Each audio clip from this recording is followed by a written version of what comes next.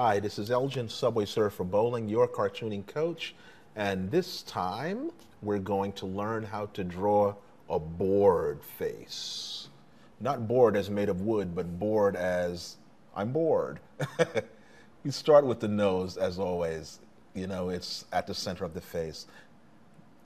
One eye circle, rather, well, that's kind of an ellipse, an egg shape in the other eye.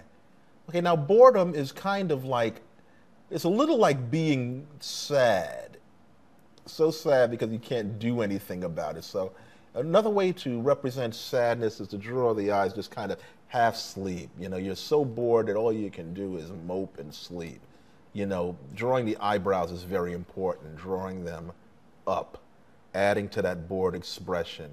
Okay, and you know, you're kind of mad and sad at the same time. So we draw the mouth a little tilted. This is easy to do if you think about how you are when you're bored. Just kind of try to channel that emotion and you'll definitely, you know, get the right energy into the face. All right, see, we do this upside down U, you know, for the face mask here, you know. We do like kind of like a letter U or a backward C for the ears. Okay, and there you go. We've got a bored face.